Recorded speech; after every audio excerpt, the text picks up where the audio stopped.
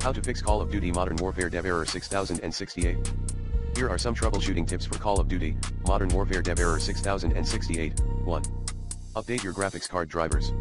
Outdated drivers are one of the main culprits for dev errors. Download the latest updates from NVIDIA or AMD. For newbies, try using the recommended Avast driver updater in this video guide. 2. Adjust your video settings in-game. Lower resolutions, turn off anti-aliasing, reduce texture quality, etc. Overtaxing your graphics card can trigger errors. 3. Close background programs and processes. Shut down any other games, video streaming, or intensive apps to devote more resources to COD. 4.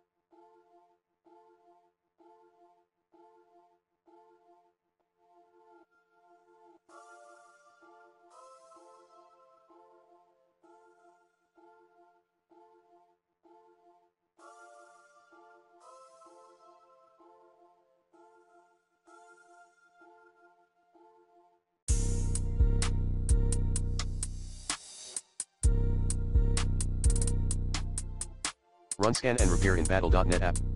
This checks game file integrity and redownloads corrupt data. 5. Adjust page file size on your system drive. Having this set too low can cause memory-related crashes. Set to system managed size or 16 GB minimum. 6. Clean boot your PC and launch Modern Warfare. This launches your system with only essential processes/programs enabled that the game needs to run. 7. As last resort, reinstall the game completely. Wipe all game data and redownload a fresh copy if nothing else works.